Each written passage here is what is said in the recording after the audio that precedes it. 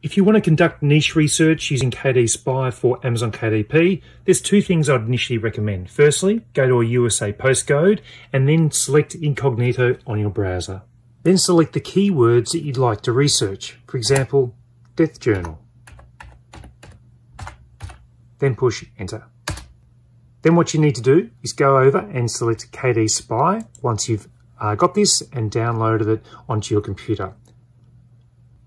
This will then bring up all of the different books that you can then research. For example, this one's got $2,544 in revenue per month.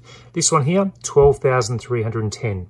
You can also see the reviews, and you can also select and deselect the different rankings you've got here. So you can deselect these ones, and therefore that will give you an average sales rank for the book and also the monthly revenue. You can also look at the insights. You can also do a word cloud, book tracking, and different results that you'll receive. Plus you can also select and deselect the region that you want. You can also see the total monthly revenue for the books that you've searched for under the keyword just here. And if you want the full rules about niche research, make sure you check out my video on my YouTube channel.